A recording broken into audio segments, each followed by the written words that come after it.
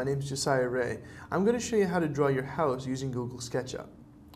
I've got Google SketchUp starting here, and I'm just going to choose a template, and I'll choose the simple template with the feet and inches and say start using SketchUp.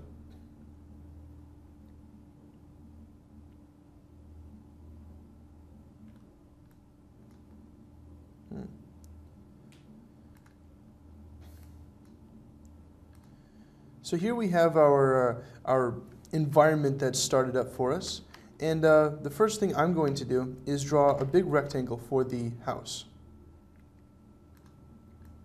And so this is kind of like the floor space of the house. I'm going to pull this up a little bit,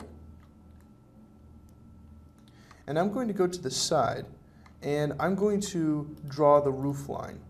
So let's select the pencil tool, and that looks pretty good. We'll come right up to the middle, so to the peak, and come back down, and it'll automatically line it up with the other end point of the roof.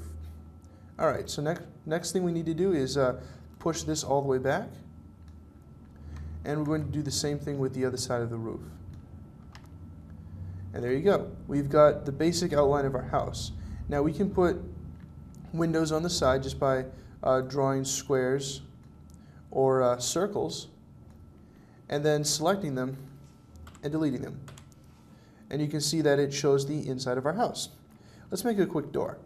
I'm just going to draw a rectangle about so big and push it in a little bit and then delete that face.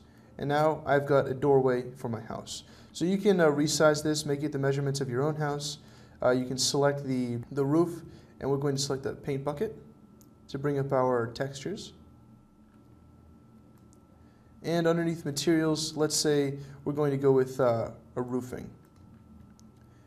And I'm going to select the roofing shingles and paint bucket on there, and also under here.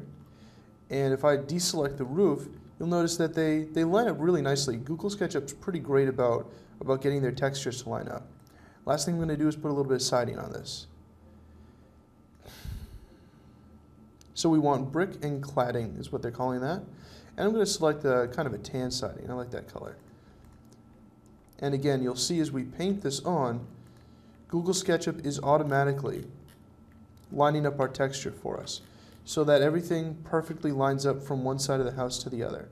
And that's just a pretty quick way of making a house inside of Google SketchUp. I hope you've enjoyed this short video. I'm Josiah Ray.